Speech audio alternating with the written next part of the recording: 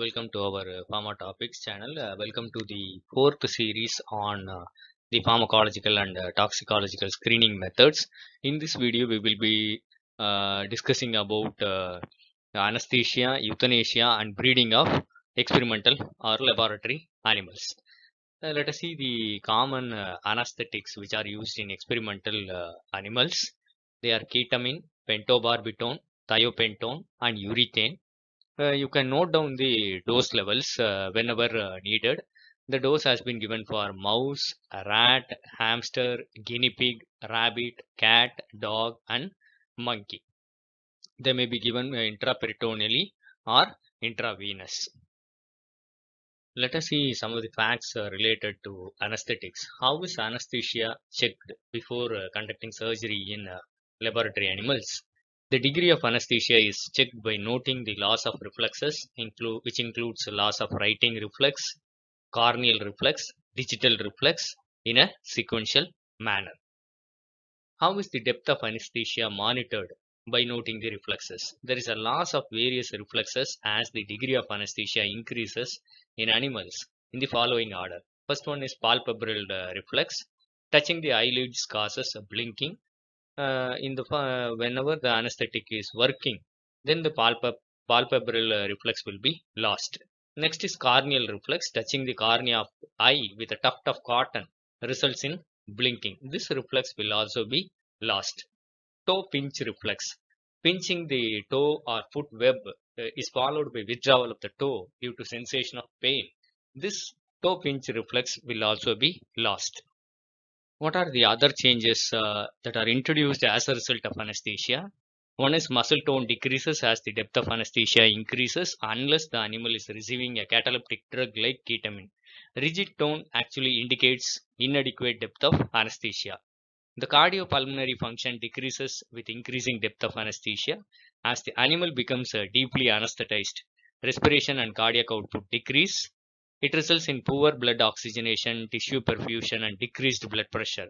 Likewise, the elevations in the heart rate and blood pressure may be indicating that the animal may be feeling pain and is anesthetized too lightly. There is also a reduction in body temperature with the increase in depth of anesthesia. What are the types of anesthetics that are preferred during retroorbital blood collection in mice? Proparacaine and tetracaine may be used as a local anesthetic during retroorbital blood collection from the mice. One drop is put in the eye and the blood is withdrawn after 10 to 15 minutes. As per new guideline, the retroorbital blood collection is not allowed nowadays. What is chloralose? Chloralose is a preferred surgical anesthetic for cardiovascular experiments in dogs and cats. Respiration and circulation are not depressed. Blood pressure is well maintained and reflexes are not depressed. Because of this, chloralose is preferred in CVS experiments in the laboratory animals. It is prepared as 1% solution in 0.9% saline or in distilled water by heating to 60 degrees centigrade, and it is administered intravenously or intraperitoneally at a temperature of 30 to 40 degree centigrade. Actually, chloralose precipitates at room temperature. That is why it has to be heated at 30 to 40 degrees centigrade before its administration. What is urethane? Urethane or ethyl carbamate is the most commonly employed anesthetic for pulmonary disease models. However, it disturbs thermoregulation. Therefore, the anesthetized animals should be kept warm using heating pad or lamp. Urethane is used only for acute experiments. It can lead to delayed liver toxicity. It can produce agranulocytosis and pulmonary adenomata. It's not suitable for mice as these develop a high incidence of lung tumors. Why barbiturates are not preferred as anesthetics for cardiovascular studies? Barbiturates produce cardiorespiratory depression and hypotension. Pentobarbital has a strong vagolytic action, so it's not preferred for evaluation of cardiovascular drugs.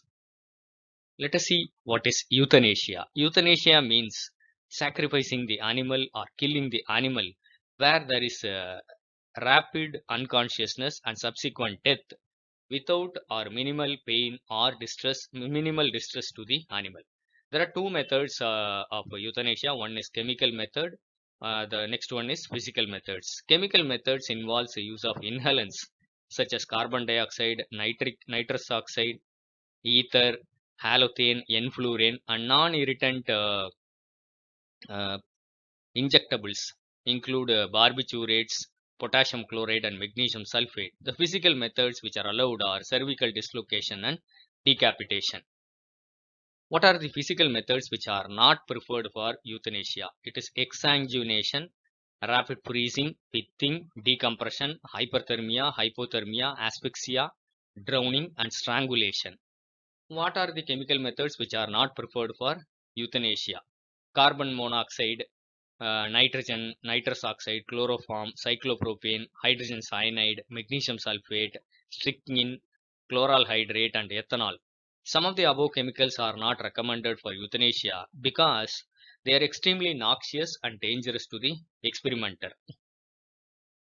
You can see from this table what are allowed and what are not allowed. In case of inhalant chemicals, the inhalants which are allowed are carbon dioxide plus halothane, carbon dioxide plus chloroform. Which are not accepted chemicals are ether, argon flushing, nitrogen flushing. The injectable techniques which are allowed are barbiturates, ketamine, sodium pentothal. The injectables which are not allowed are strychnine, nicotine sulfate, magnesium sulfate, and potassium chloride. The physical methods which are allowed are cervical dislocation in rat, mouse, and hamster, decapitation in mouse and rat, exsanguination in all except dog and monkey.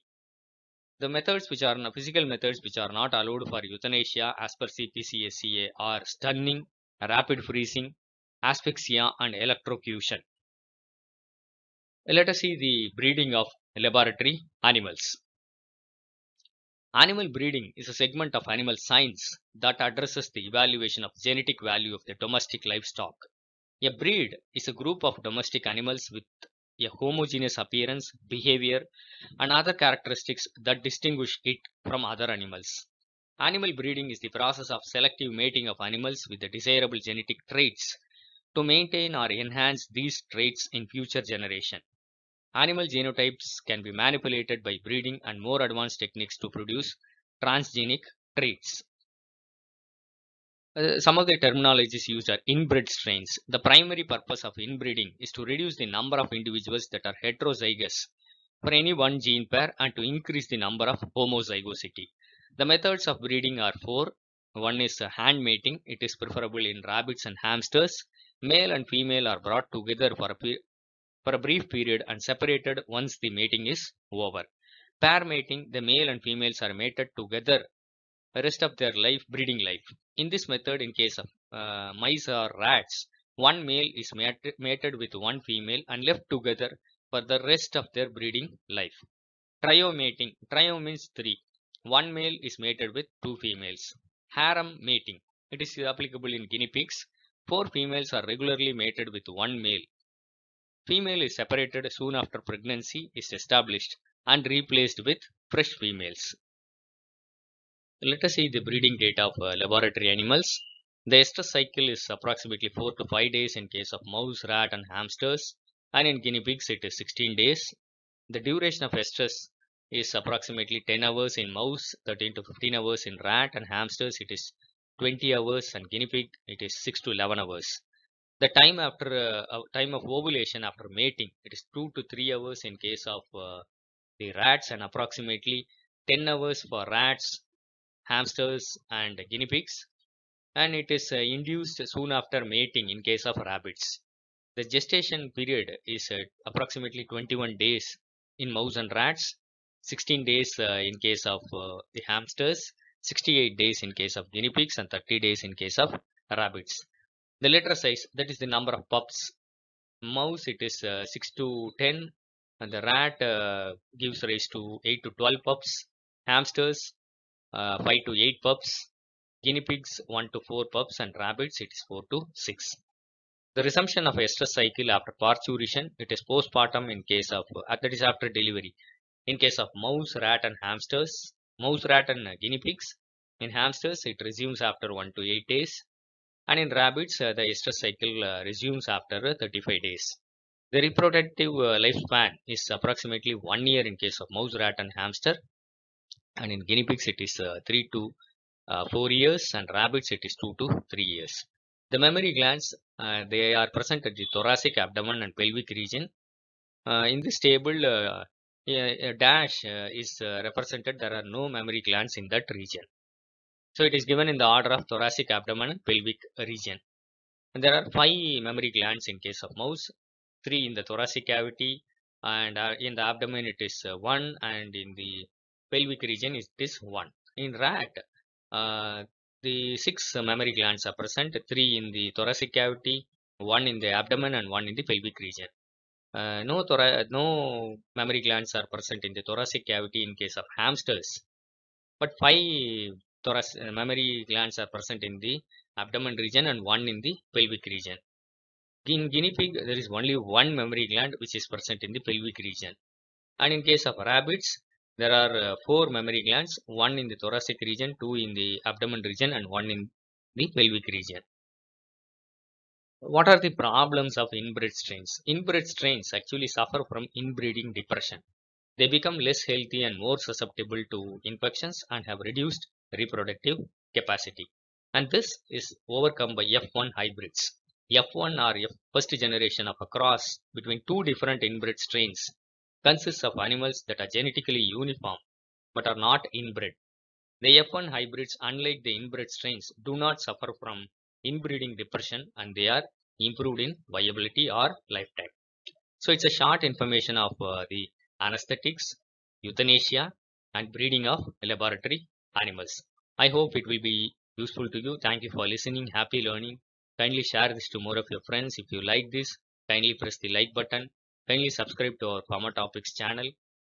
Kindly go through all the series which is present in the playlist pharmacology and toxicological screening methods. Thank you.